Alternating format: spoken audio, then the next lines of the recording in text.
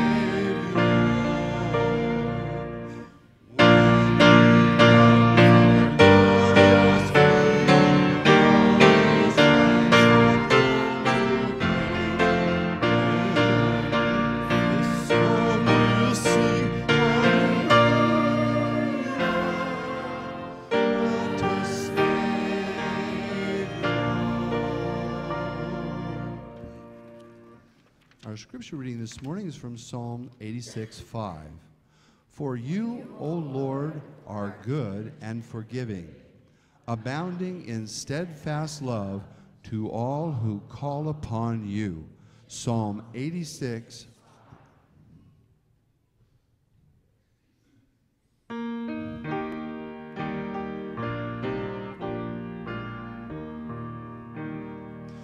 Were you there when they crucified my Lord?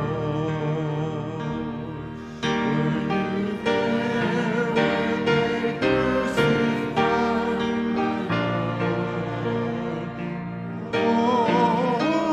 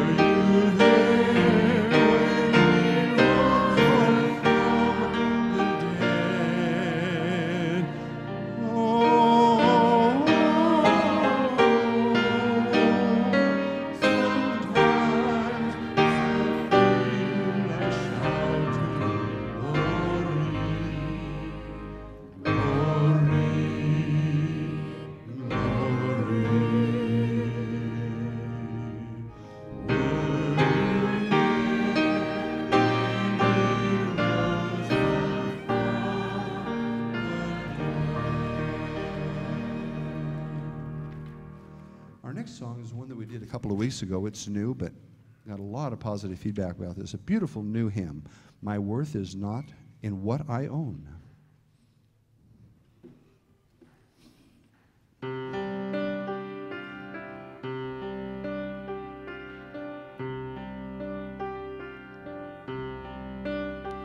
My worth is not in what I own, not in the strength of flesh and bone, but in the costly wounds of love at the cross.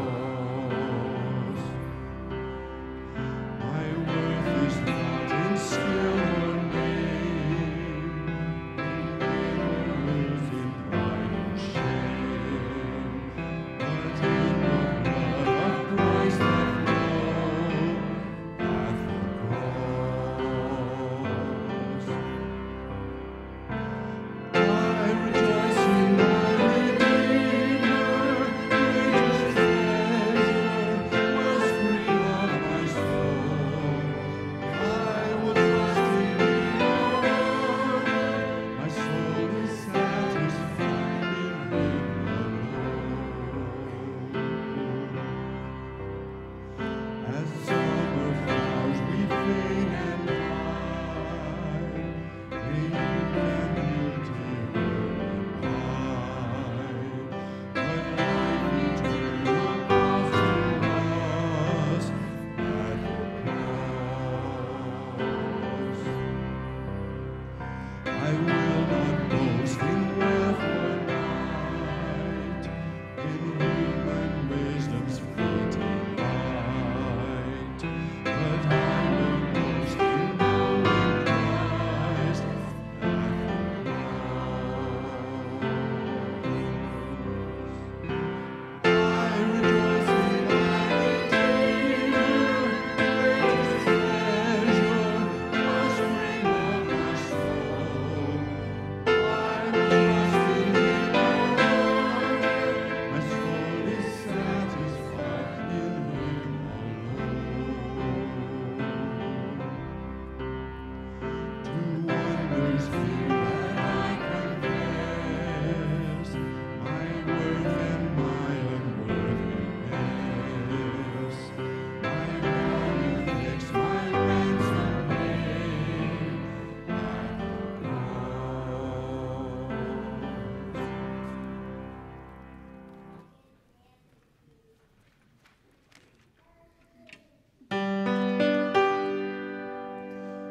Praise God from whom all blessings flow. Praise Him, all creatures here below. Praise Him above the heavenly host. Praise Father, Son, and Holy Ghost.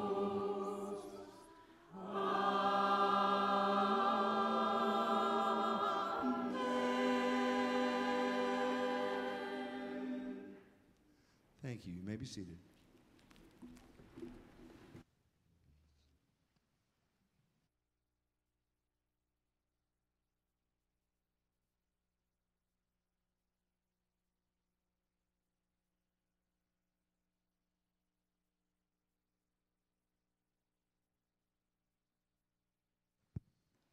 Good morning, church. It is so good to be here worshiping with you this morning.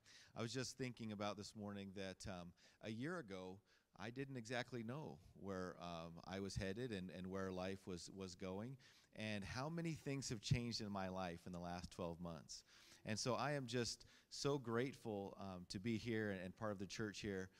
But I also thought, you know, we all have changes going on in our life, don't we? Life doesn't just stay the same. But we have a true and eternal God who does not change. Amen? And so it's a wonderful thing to know that no matter what happens in our lives, no matter what changes occur, God is faithful and he does not change. Well, I'm so glad you're here this morning. And if you're new here this morning, we're glad you're here as well. And so I want to invite you, if you haven't already, to stop in the lobby at the Visitor Center. And they would love to chat with you there and tell you about our church and get to know you better. Well, let's, in the spirit of fellowship, why don't we stand and greet one another?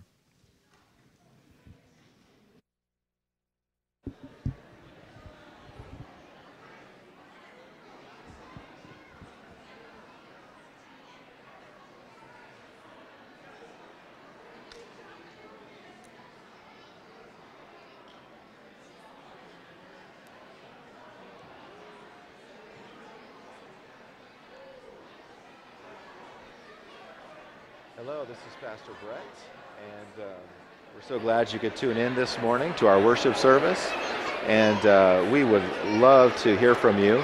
If you are interested more about our church, please go ahead and give us a call on our phone number. It's located on the website, and so we'd love to hear from you. But we're so glad you tuned in. We hope you have a blessed day and that you're ministered to by the Lord's Word.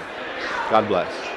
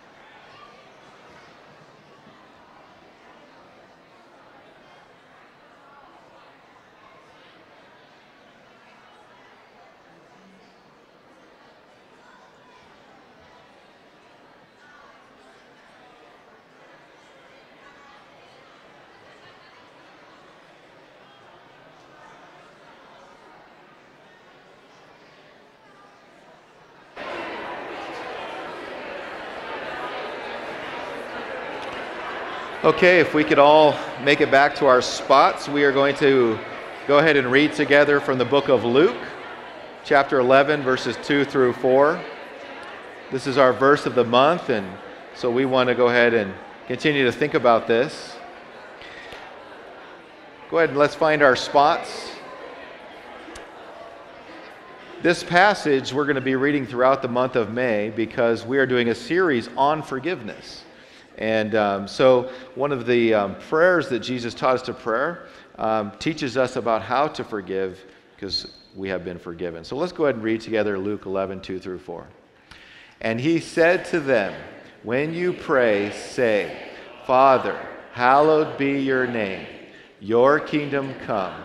Give us each day our daily bread, and forgive us our sins, for we ourselves forgive everyone who is indebted to us, and lead us not into temptation.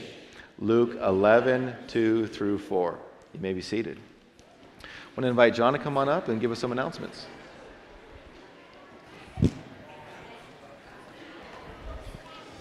Good morning. Good morning. Well, I want to think back a year ago. We didn't know where we were headed. We didn't know who was headed towards us. We were enthused. We were praying. But I think now today we can look back and say that God was extremely faithful to us in those days and very gracious to bring us Brett Siegalkoff and the Siegalkoff family. Amen? Amen. Amen. And I'm looking forward to the challenge of your 3-week series on forgiveness, Brett. Seriously, I am. We want to welcome all of you today, and I want to encourage, if you're here for the first time or the first time in a long time, or a regular, at the outside of the pews, there are these registration slips, and we encourage all of you to fill one of these out for you or your family at least, and pass them, or just leave them on the pews there, and we'll pick those up a little bit later. Just a couple of announcements. Ladies, if you're interested in Bunko Night on May 19th, write Bunko on that registration slip. Now, folks, Bunko is one of those terms that I read and I recognize, but don't ask me to define it. Do you ever have those? If I come up to you right now and ask you to tell me what bunco's about, some of you would pause. So I looked it up. And here's all I really cared about. It says, as it is played today, bunco is a social dice game involving 100% luck and no skill. There are no decisions to be made. Sounds like a fun time. So ladies, bunco on your registration slip. Also, in 2 weeks, I guess, the 20th, we want to have baptism service here on the 20th. So please contact Pastor Brett if you're interested in baptism. And then mark your calendar for the 27th. It's Memorial Day weekend. It's that Sunday. It's the 27th. And we're going to have our big Memorial Day picnic. Right in the center of your folder is the information about the Memorial Day service on the 27th, and more information will be coming. And please be sure and read the rest of your bulletin. There's lots of good information in there to keep up with what's happening here at Caldwell First Baptist. Brett?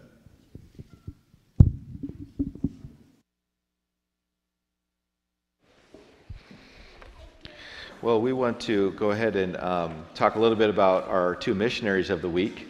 And the first we have here is Mel and Patty Davis. And we would like to go ahead and send them a letter. So I'm going to go ahead and have this envelope here. And I'm going to just tell you a little bit about them. So we have somebody who's going to go ahead and send a letter to them. And they are ministering in Slovenia, there in Europe. And some of the prayer requests they have for us is that they've launched a men's and women's Bible study groups. Mel is teaching the theology of salvation, and Patty is teaching the women in Colossians.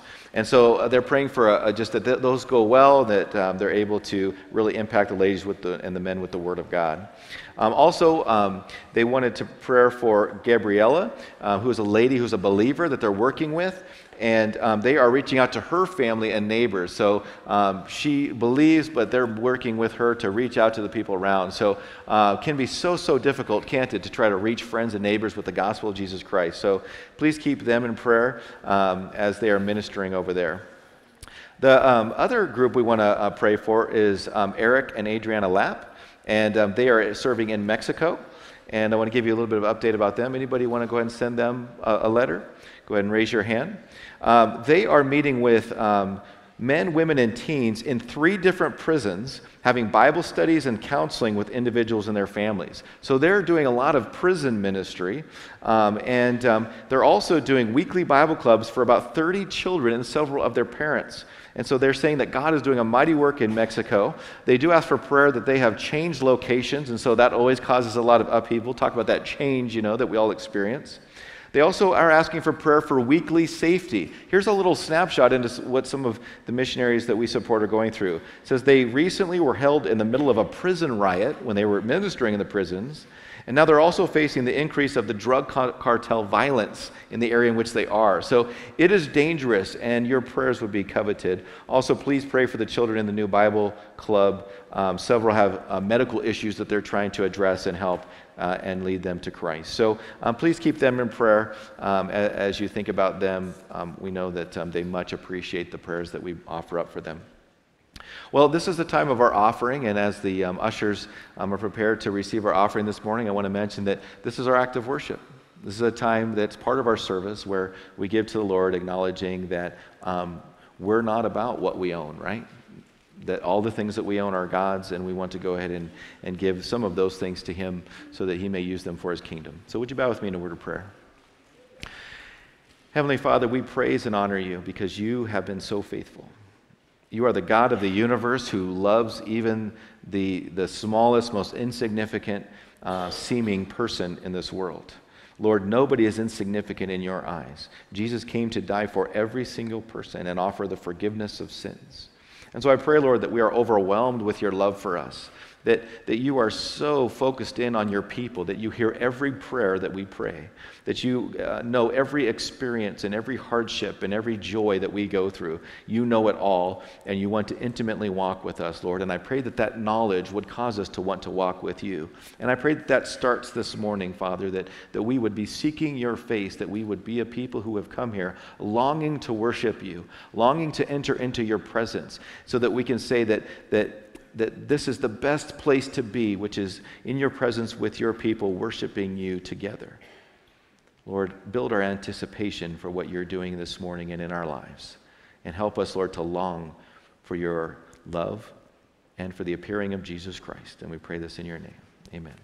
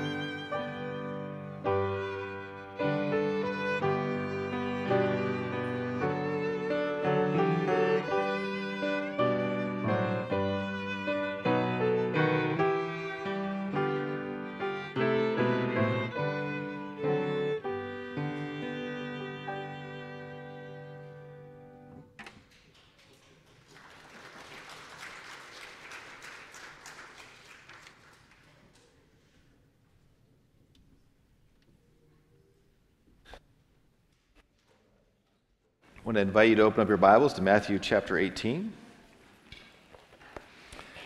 And we're so glad that the kids are here with us this morning as we start this series on forgiveness. It's a three-part series, and then John Titor's going to be preaching on the fourth Sunday here in May. And so I'm excited about this series. I know that God has already been really working in my heart on this issue of forgiveness. And we're asking ourselves the question this morning, do I have to forgive? And it's kind of like a little boy who was sitting on a park bench who was making this face that was just grimaced. He was just, looked like he was in a lot of pain, and this man was walking by the boy and said, "Young man, you look like you're in pain. Are you okay?" And he says, "I'm sitting on a bumblebee."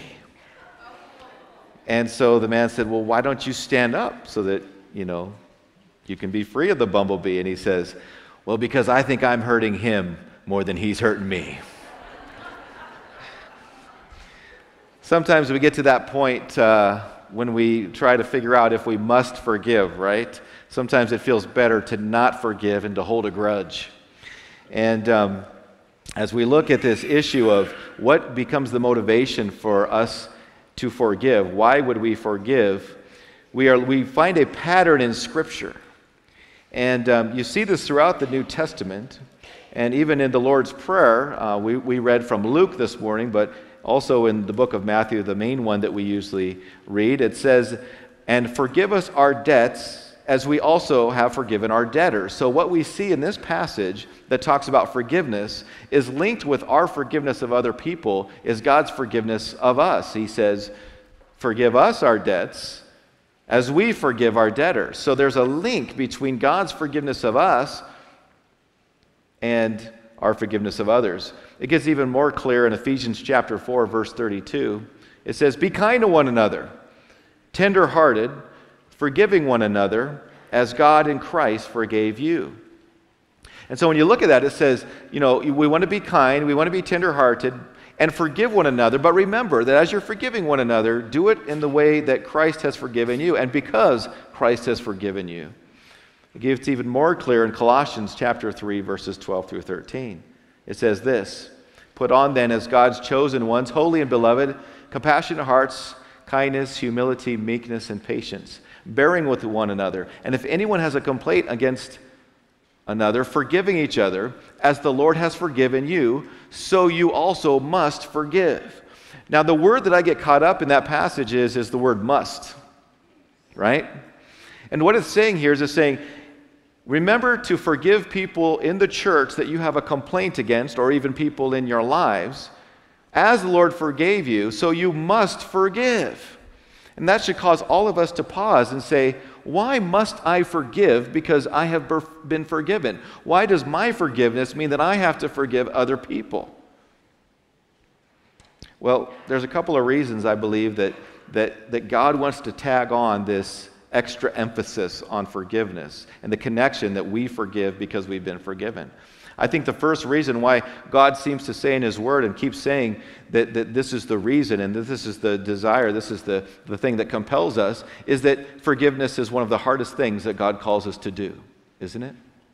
It's one of the hardest things God calls us to do, because when our sense of justice has been offended, to overcome that sense of justice, the wrong that has been done to us, seems most of the time like an impossibility.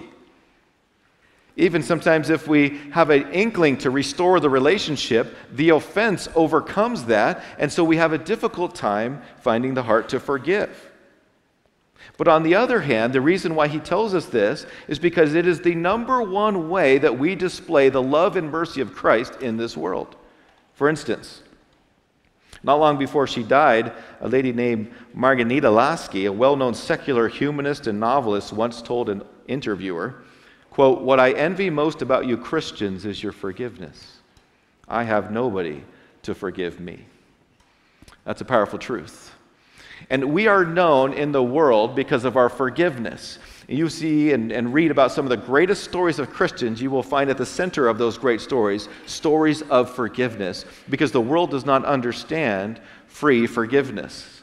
It is something that is of God.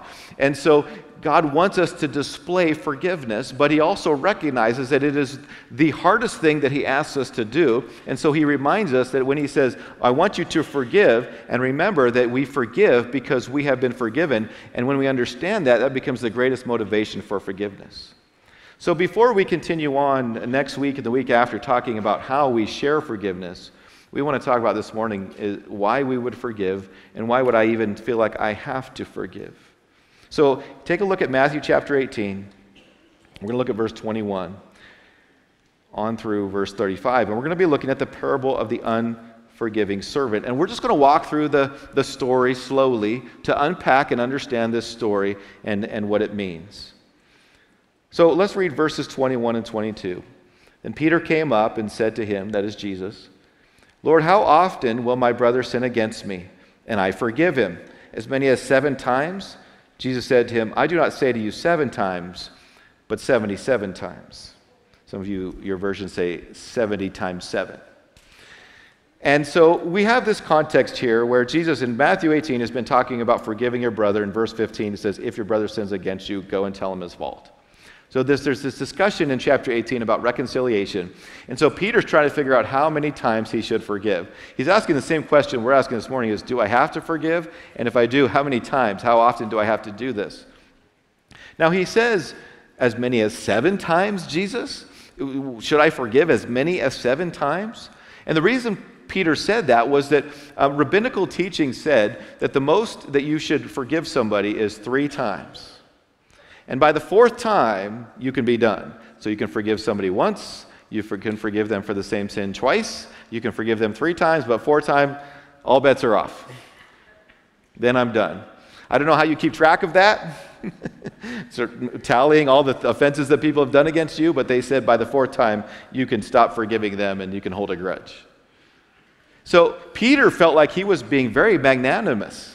He was saying, well, what about 7 times? I mean, 7 is the number of perfection, right? 7 is a wonderful number. It's over twice as many times as the rabbinical teaching. And we can see here that Peter has begun to learn about what it means to be gracious, because he began to understand that Jesus is gracious. And so he says, all the way up to 7 times, he felt like he was being extremely generous. Even 7 times I could forgive someone? Jesus blows him away. He says, I say to you, not 7 times, but 77 times, or 70 times 7. Now, the reason why our different versions say different things is because Greek scholars have a difficult time understanding what this Greek word means. And the older understanding was it was 70 times 7, which is 490 times. Current thinking, and this is why your ESV says this, is 77 times, is that they think that word really means 77. Either way, what it's saying is you are to keep forgiving and keep forgiving and keep forgiving. Even the smaller number of 77 times is a lot, right? Can you imagine forgiving someone if they've sinned against you over and over, up to 77 times? That's a lot. That's a lot of times to say you're forgiven. And what Jesus is ultimately saying here is, I just want you to keep forgiving. There's no limit. There's no ceiling. There's no cap on the amount of times that we are to forgive someone for their sins. Which you can imagine that the disciples all just went, oh, are you serious? How is that humanly possible? I mean, we all would probably react the same way, right? And say, Jesus, are you saying that I should just keep on forgiving people and keep on forgiving people and just not have a limit and not decide that I'm done with forgiveness? And so Jesus recognizes that they are shocked and in awe, and so he tells them a parable, which is, I believe, one of the most powerful parables about forgiveness in the whole Bible. Verse 23. We begin verse 23, and there's 3 scenes of this parable. Let's look at scene 1. Therefore, the kingdom of heaven may be compared to a king who wished to settle accounts with his servants. When he began to settle, one was brought to him who owed him 10,000 talents. And since he could not pay, his master ordered him to be sold with his wife and children and all that he had, and payment to be made. So the servant fell on his knees, imploring him, have patience with me, I will pay you everything. And out of pity for him, the master of that servant released him and forgave him the debt. So what we see here is we see a king. And Jesus said, this king is like God. This is like the kingdom of heaven. And this king wanted to settle accounts. That means he was calling all debts in. It's time to pay your debts. And one servant came to him, and it was found out that he owed 10,000 talents. Now, we don't really know what talents are. We think of talents as a show we go to where people show off their skills, right? Well, 10,000 talents was a phenomenal amount of money. A talent was the highest financial denomination in the land of Israel. It was the largest piece of coin, usually made out of gold. And just to give us a comparison of 10,000 talents, you remember when the Jews all gave gold to create the temple, to build the temple, right? And you know the temple was just layered in gold everywhere. It was full of gold. It was the envy of other nations that they wanted to come and take that gold, and we see through the book of 1st and 2nd Kings that they do just that. So a phenomenal amount of gold. And all of the gold in the temple equaled 8,000 talents. So this one individual had racked up so much debt that he owed this king more than all of the gold in the temple. That's a lot of gold. This man was incredibly irresponsible with his life. He just kept taking and taking, borrowing and borrowing to fulfill his needs, to satisfy whatever he wanted, not considering that one day that his accounts would be called in. Well, the day finally came in this parable, and it found out he couldn't pay. Of course he couldn't pay. Some people say that it equaled, the lowest number I've heard that this equaled in our dollars is 10 million. And the highest number possibly would be $1 trillion. Can you imagine if we just took that highest number and somebody called in the debts of a person and said, you owe $1 trillion, why don't you pay me back now? How impossible that would be. We have to grasp the impossibility of this man's ability to pay off his debt. And we see that the result of this is in verse 25. So since he could not pay off his debt, the master ordered him to be sold into slavery. Not only him, but his wife and his children.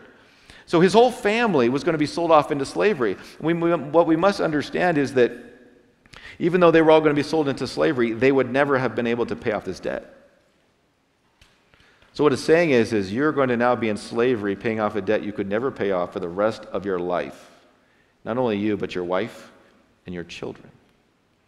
You see, when people owed a debt back then, the full extent of the law said that if they don't pay you back, you can put them in jail or put them in slavery until they pay off your debt. In this case, they could never pay off their debt, so this was more of a punishment than anything.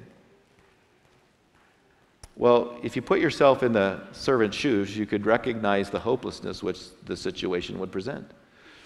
Here I am, I've racked up a debt that's almost incalculable.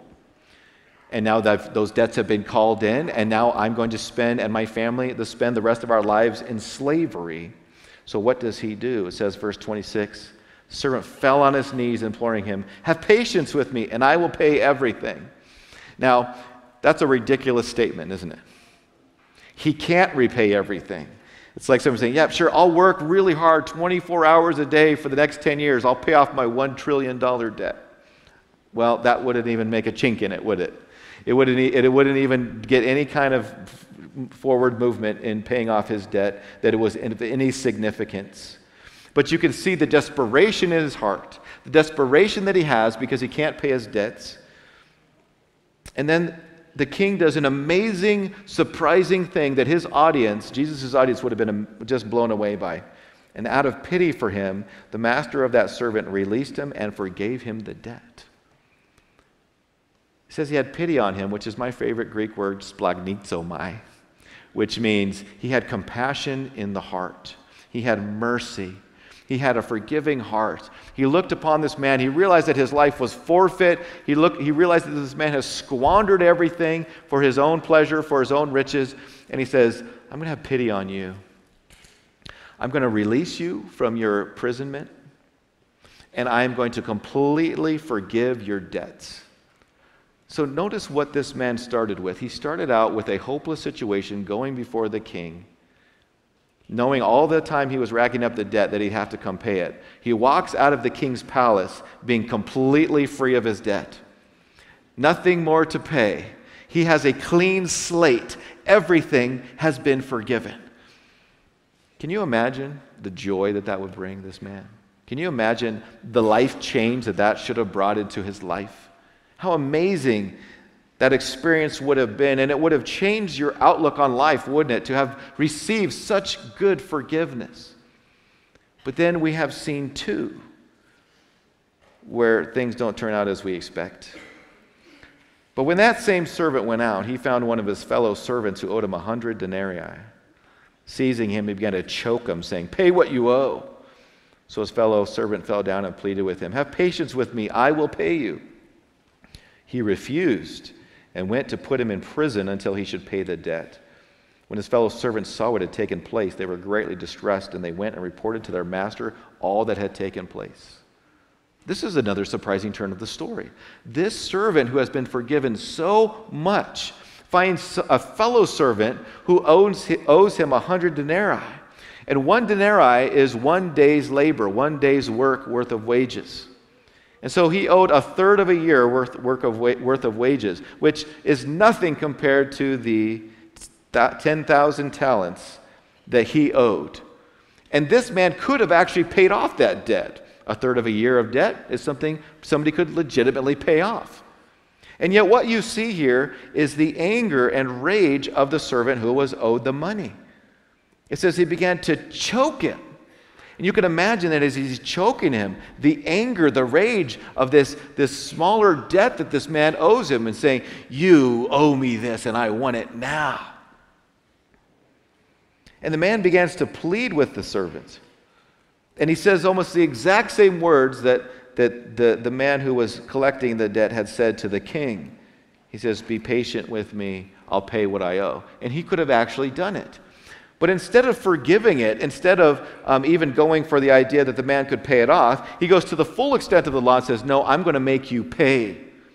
And so he puts him in prison, debtor's prison, until he pays it all off. He goes to the full extent of the law, and he is unforgiving. Now he was in his legal rights to do this, but we'll notice quickly as we think about this that what he is lacking is a changed life. What he is lacking is the same mercy with which he received. He was able to hold a grudge legitimately by the law and show that he had not been changed, which takes us to scene 3.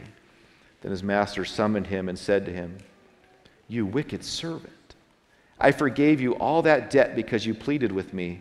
And should not you have had mercy on your fellow servant as I had mercy on you?" In other words, he's saying, my mercy for you with such a great debt should have led to a changed way that you treat other people, especially with these smaller debts that they owe you, but they didn't. And so you show that your heart was actually wicked. You were not changed by the way I treated you in the example that I showed you. So verse 34, in anger his master delivered him to the jailers until he should pay all his debt. Amazingly, this man received the original consequence that he was going to get, which was to be put in prison until he paid off his debt, which would be never. And that's actually what he ended up getting at the end of the story. And then verse 35, now the word of God points to us. So also my heavenly Father will do to every one of you if you do not forgive your brother from your heart. Powerful. Powerful statement. A powerful story. Because what he points to is he says, if you are the unforgiving servant, if that's you, he says that you don't understand forgiveness. It has not come into your heart and impacted you greatly. So, from this parable, as we apply this to our lives, there are three fundamental questions we need to ask ourselves. Three fundamental questions we need to ask ourselves to unpack this parable for us so that we can really understand what it means. And the first parable is this: what debt do I owe God? If I am possibly the unforgiving servant in this story, and this man owed 10,000 talents of gold, this incalculable amount of money, then what is that saying about me? If I'm that person, what great debt has God forgiven me? If he's the king and I'm the servant, what is this sin debt that I owe God? Kind of like the story about a Sunday school teacher who just concluded her lesson and wanted to make sure that she had made her point. So she asked her kids as she was teaching as she was finishing up Sunday school, wrapping things up, she said, "Can anyone tell me what you must do before you can obtain forgiveness for sin?" The kids thought about it. It was silent. And then in the back of the room, a little boy raised his hand and he said, "Sin." Of course. That has to happen, right? For us to be forgiven, we actually have to sin. But there are times when we struggle with the idea that we are sinners or that we have a great debt of sin. Maybe we'll even admit that we sin on a regular basis. But have we grossly sinned against God to the maximum effect? Have we sinned against God to such an incalculable degree that we can be amazed at the forgiveness that he brings? I know for all of us, we all wonder, how much have I really sinned against God? I mean, I'm not that bad of a person, right? Well, when we look at the Scriptures, it's the Scriptures that is the double-edged sword that cuts right to our soul. It says, I'm going to tell you what sin is. And when you look at what sin is, we begin to realize what great debt we owe God and what great sinners we are. So there are three things that we have to remember about our own debt that we owe God. And the first is this: our every action, everything we do is polluted to God. Every action that we do, everything that we do is in some way polluted by and stained by sin. Take a look at Romans chapter 3, verse 12. I'm just going to read a whole bunch of verses. They're going to be up there on the board. You don't have to turn there. But the impact should be that we'll see that the Scripture says so many things about sin and develops this idea of the depth of it. Romans 3:12 says this: all have turned aside. Together they have become worthless. No one does good, not even one. What's the exception to not even one? There is no exception, right? And what it's saying is no one does good. No one seeks to do good perfectly without sin. There's always some amount of sin in the things that we do. And so when we think about it, we can think about the things that we do that are sin against God, like Romans 3:15 through 17 says. Their feet are swift to shed blood. In their paths are ruin and misery, and the way of peace they have not known. This describes every single person who has ever lived on this earth. That we are swift to shed blood. We are swift to do things in actions that are a sin against God. In our paths are ruin and misery. We do things with our hands and with our choices that cause misery and ruin. And we don't always understand the way of peace. When we apply that to ourselves, we can think about how many times we have sinned with our actions. How many times have we sinned with our actions? How many times have we struck someone in anger? How many times have we yelled at someone in anger? How many times have we walked away muttering in bitterness against another individual or talking about them behind their backs? How many times have we ever used our hands to do evil, to do sin? Start adding those things up. Start counting those things up, and we begin to realize that it adds up to a lot. But it doesn't stop there, because the Scripture makes a point about something that we don't often think about, and that is this: even our righteous deeds are polluted to God. If every action we do is a pollution to God somehow by sin, even the good things that we do are polluted to God. Take a look at this verse in Isaiah 64:6. We have all become like one who is unclean, and all our righteous deeds are like a polluted garment. We all fade like a leaf, and our iniquities like the wind take us away. It says that even our righteous deeds, even the good things that we do, are somehow tainted by sin and selfishness. Even the good things that we do somehow have a twinge of something that is from a selfish heart, or a prideful heart, or a desire to get self-accolades. I was watching a TV show about people who had gone to hell, and they just realized that they'd gone to hell, and people were looking at this one lady, and they were wondering why she was there, and they said, "You've done only good all your life." And she looked back, and once she realized why she was there, she said, "Yes, but all of the good deeds I did were to promote myself. All of the things that I did were to make me look better than my sister. All of the good deeds I did had an aspect of selfishness in them." She began to realize that even her righteous deeds, even her good deeds, even the things she did for charities were done with some twinge of sin. And so we can come to the conclusion from these scriptures that everything we do is somehow twinged by sin and polluted to God. God sees the things we do for the motivations that we actually have. Secondly, our every thought is an offense to God. Every thought we have, all the things that go on in our minds, the things that other people don't see, are somehow an offense to God. As Romans 1:28 says, "And since they did not see fit to acknowledge God, God gave them up to a debased mind to do what ought not to be done." You see, at the beginning of time, when man was sinning, God gave them over to a debased mind and gave all of us over to a way of thinking that is somehow colluded by sin, is somehow corrupted by sin, so that every thought we think has some twist of sin in it. It has some twinge of sin in it. And of course, the things we think spring up from the heart. And what does the scripture say about the heart? Jeremiah 17:9. "The heart is deceitful above all things and desperately sick. Who can understand it?" So what springs up from inside of us, it says, is deceitful above all things. Desperately sick. It's somehow marred by our sin. Who can possibly understand our hearts? So even the good things that we think about God somehow have some sort of twist in them from our sinful minds and our sinful hearts.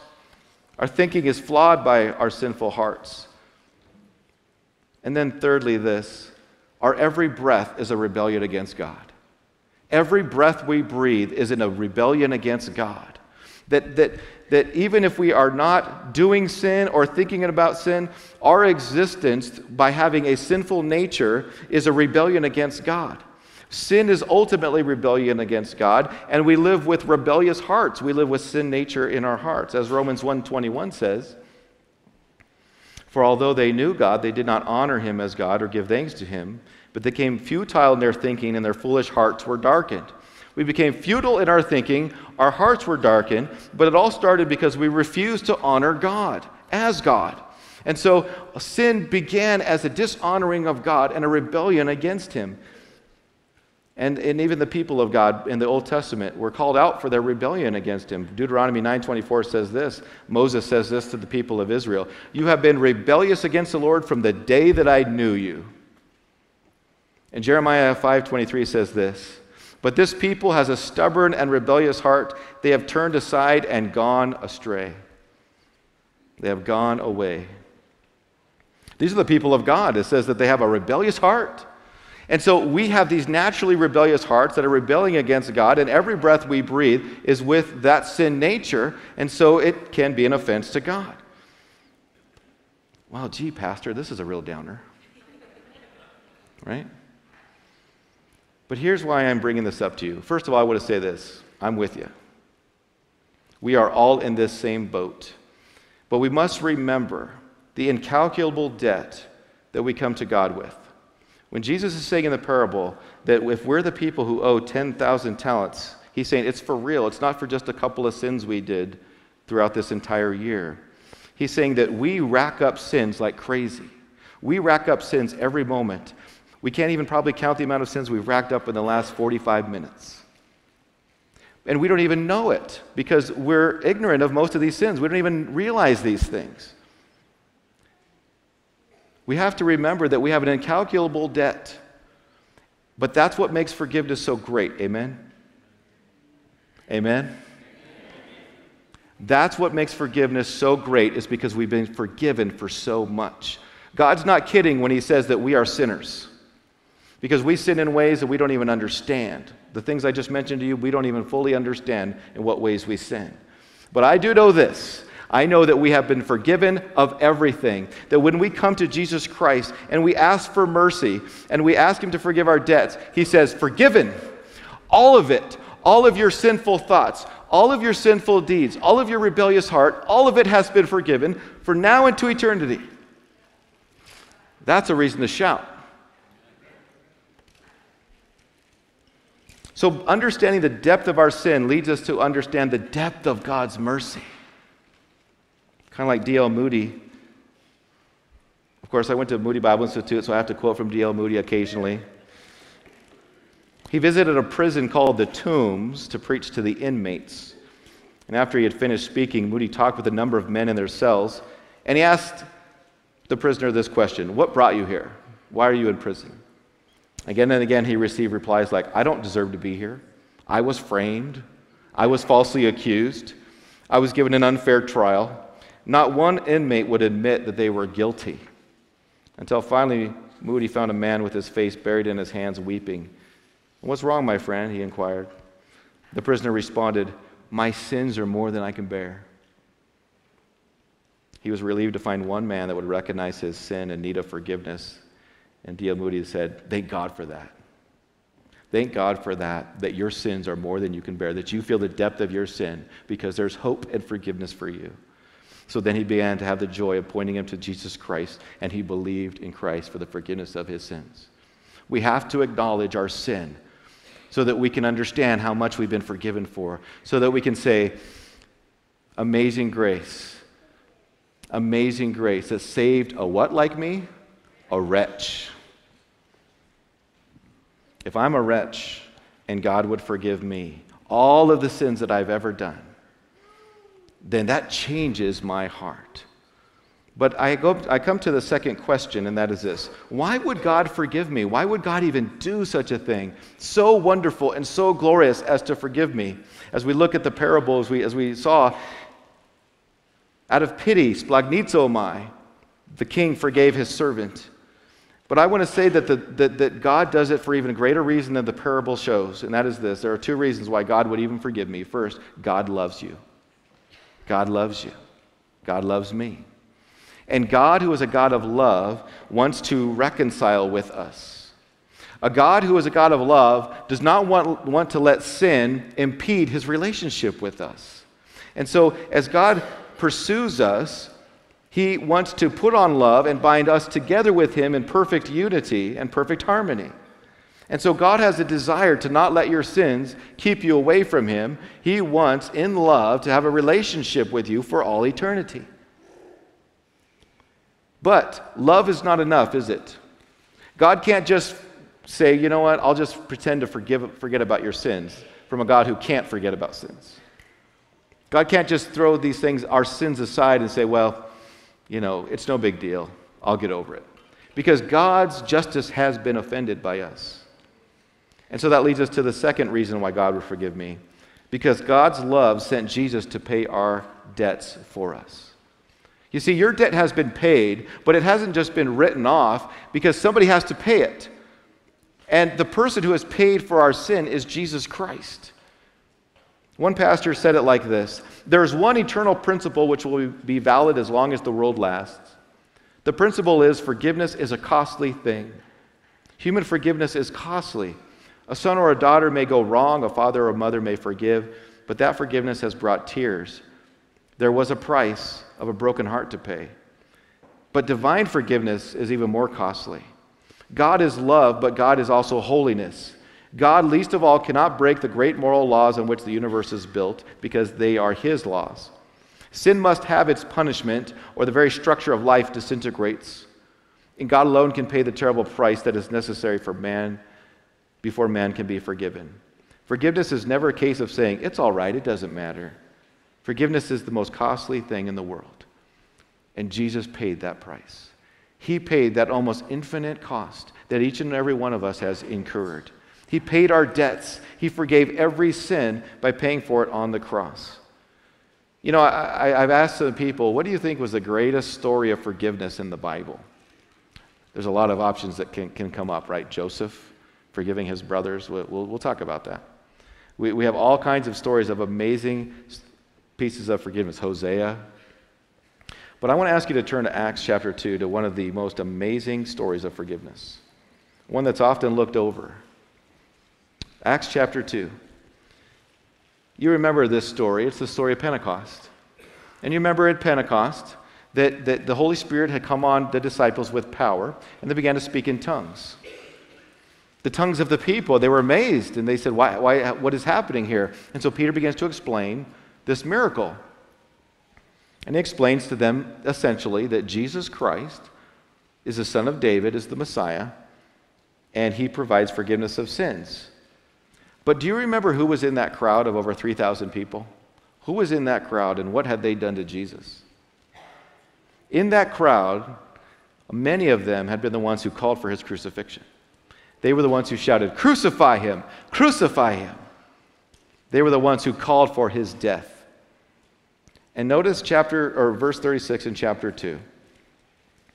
This is the offer that God makes to those very people. "And let all the house of Israel therefore know for certain that God has made him both Lord and Christ, this Jesus whom you crucified." Now, at that point, they could have easily said, "He's alive, the man we called for crucifixion. Is he bent on revenge? What's he going to do to me now? He's alive. We had him killed. We wanted him to be dead. We have sinned against him in the greatest way possible, which was to have an innocent man killed." But notice the offer in verse 37. It's totally what they didn't expect. "Now when they heard this, they were cut to the heart and said to Peter and the rest of the apostles, 'Brothers, what shall we do?'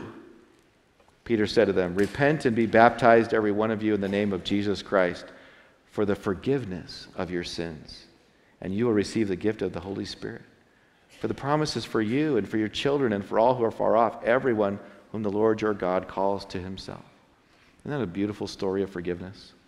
Peter is saying, Jesus whom you crucified, he says, "I not only want to forgive you, but I want to bring you into my family. You called for my crucifixion, I forgive it all. And I want to bring you into my family." The people who called for Jesus' death are now going to be saved by that same Savior. What a wonderful picture of forgiveness, and what a wonderful picture of the heart of God. That if he can forgive these people for killing him, then he can forgive you and I for our incredible sin.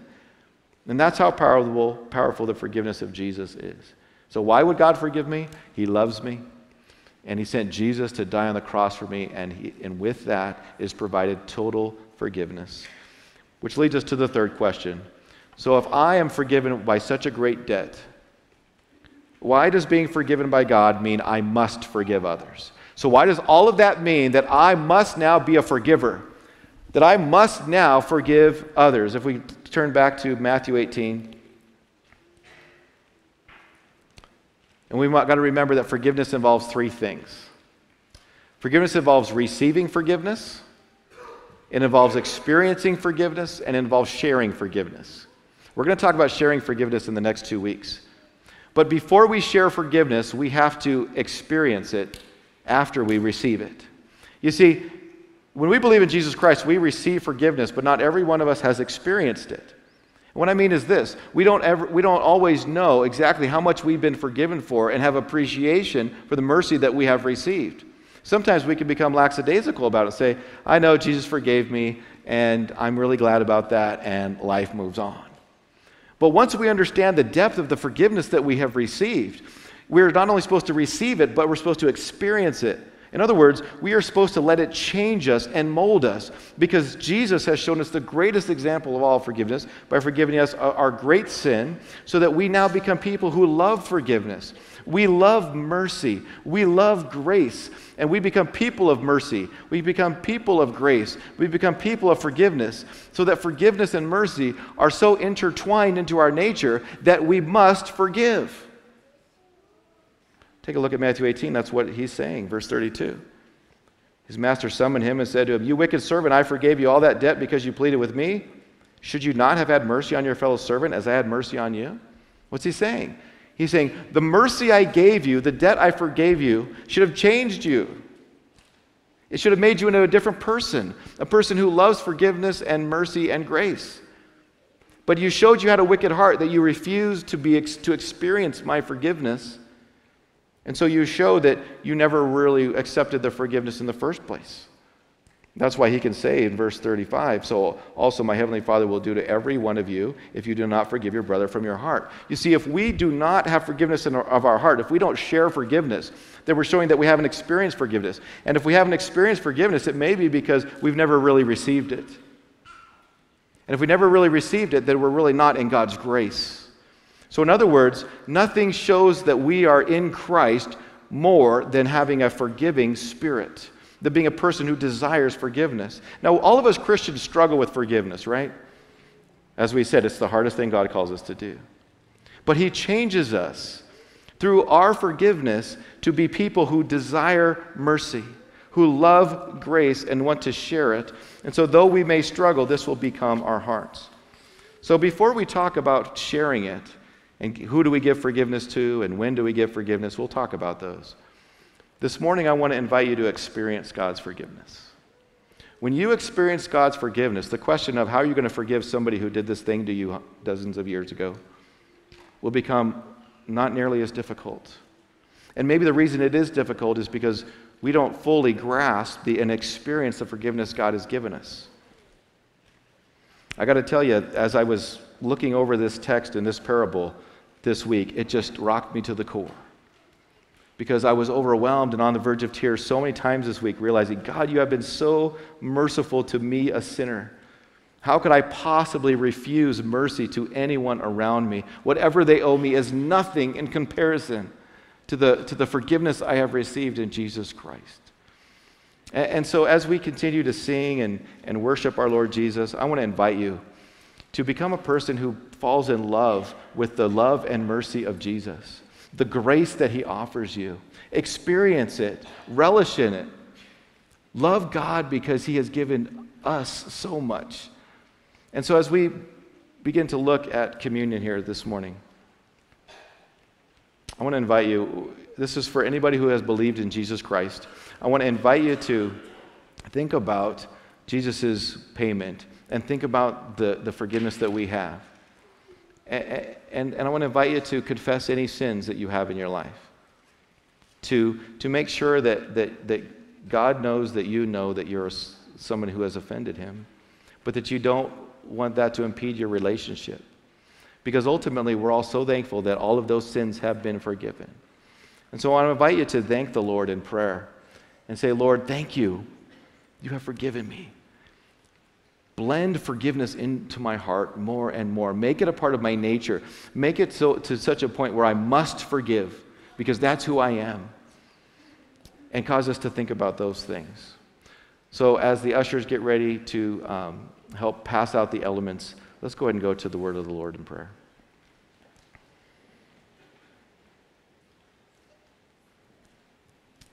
For God so loved the world that he gave his only begotten Son. Whoever believes in him shall be forgiven and have eternal life. Lord, let us never forget those words. Let us constantly be amazed at your grace. Let us sing Amazing Grace with fervor. And let us be impressed with the weight of our sin, but even more so with the weight of your forgiveness. You have wiped the slate clean, Lord. Help us to not be burdened by the guilt of our sin because you wiped it away. Help us, Lord, not to be consumed with constant regret by the sins in the past because you have forgiven them. Help us, Lord, to want to run to you and not hide from you because you have opened up your gates to us with open arms and you are ready to receive back the prodigal. And Lord, we can tend to be prodigals every day. And so, Lord, I pray that your forgiveness would overwhelm us like a flood so that it just pours out of our lives on a daily basis. So that your love and mercy just become part of who we are and are constantly given out. And so, Lord, we pray all of these things. And we pray that you would conform us to the image of Christ, who said on the cross, Father, forgive them, for they know not what they do. Give us that same heart and prepare us, Father God, to forgive those who owe debts to us. And we pray this in your name. Amen.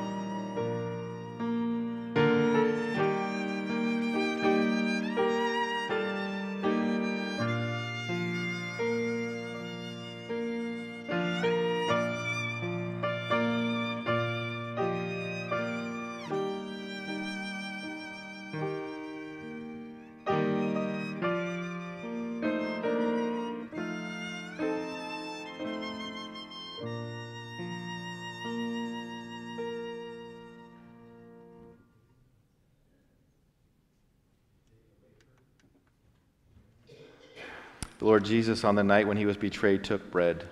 When he had given thanks, he broke it and said, "This is my body, which is for you. Do this in remembrance of me."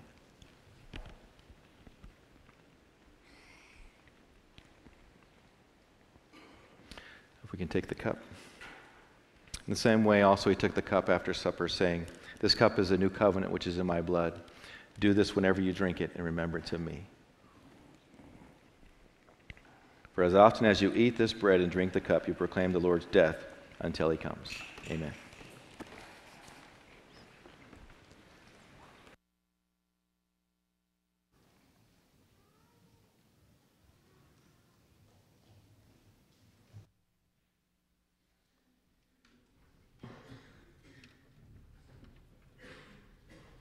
Would you stand with us as we continue to celebrate and worship? I love Communion Sunday. My kids are asking all sorts of questions, and It's just another opportunity for a reminder for myself and for young minds, older minds, to just bathe ourselves in thankfulness for the forgiveness that we are given through Christ. Hosanna.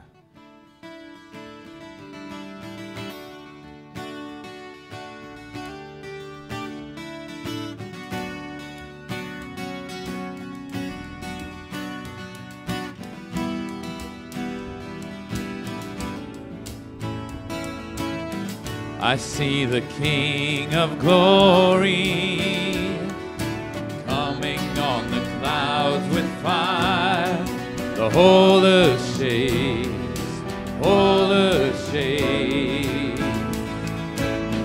I see his love and mercy washing over all our sins.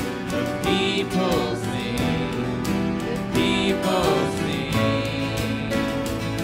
Hosanna, Hosanna, Hosanna in the highest. Hosanna, Hosanna, Hosanna in the highest. I see the generation rising up to take their place. Selfless faith, selfless faith. I see a near revival stirring as we pray and sing. We're on our knees, we're on our knees. Hosanna, Hosanna, Hosanna in the highest. Hosanna, Hosanna, Hosanna in the highest. Heal my heart and make it clean.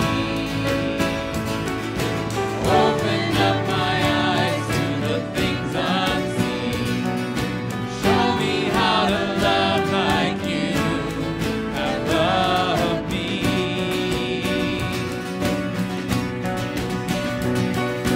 Break my heart for what breaks yours. Everything I am for your kingdom's cause.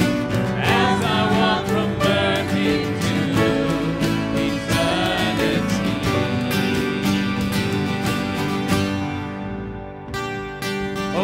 Hosanna, Hosanna, Hosanna in the highest. Hosanna, Hosanna, Hosanna in the highest. Hosanna, Hosanna, Hosanna, Hosanna in the highest.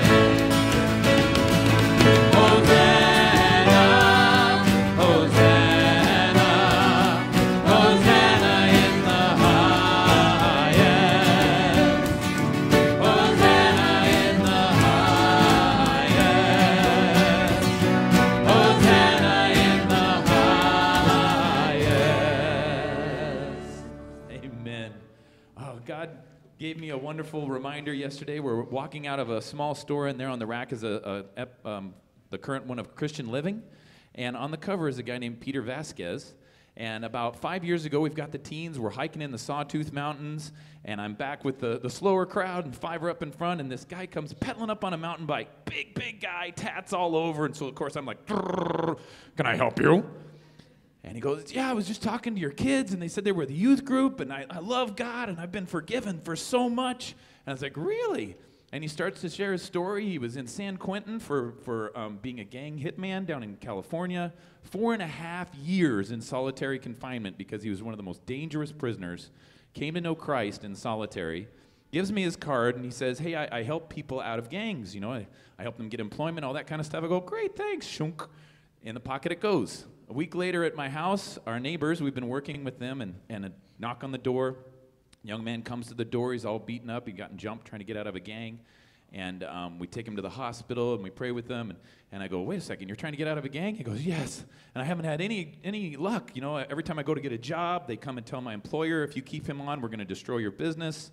They keep jumping him every time. And I go, God just showed up and showed off. Look what I have a card for you. And I introduced him to Peter, and I checked in on him a little bit later. He's on his way. He's got jobs. He's praising God. So God loves to forgive, loves to show up, loves to just bless us beyond our understanding. What an amazing God we serve. We're going to finish. Yes, amen, right? He makes himself real. Just let him show up in your life. A Christian's daily prayer.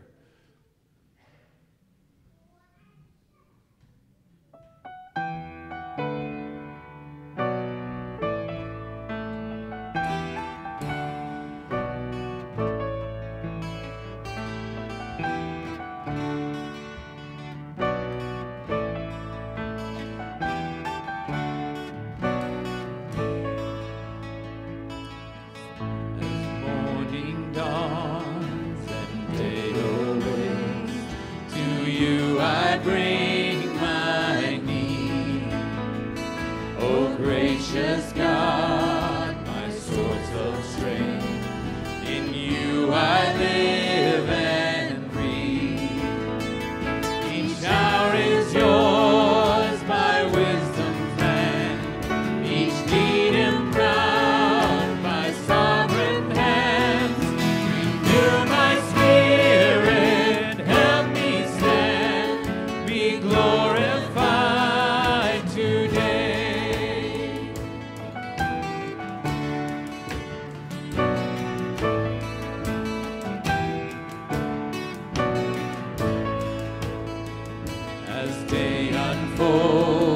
I seek your will in all of my demand. And though the tempter tries me still, I cling to your command. Let every effort of my life display the matchless worth of Christ. Make me a living sacrifice, be glorified today.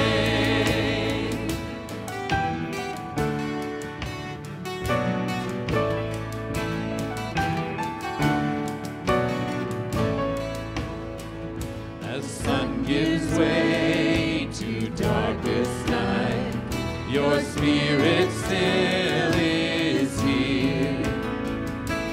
Though my strength fades like the night, new mercies will appear. I rest in you, abide with me, until our trials and suffering give way to final victory. Be glorified today.